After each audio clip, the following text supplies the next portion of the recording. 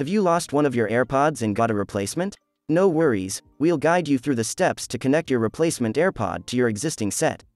First, make sure both AirPods are in the charging case and charge them for about 15 minutes. Then, connect the charging case to a power source and let them charge together for another 15 minutes. Next, open the Settings app on your iPhone or iPad and tap on Bluetooth.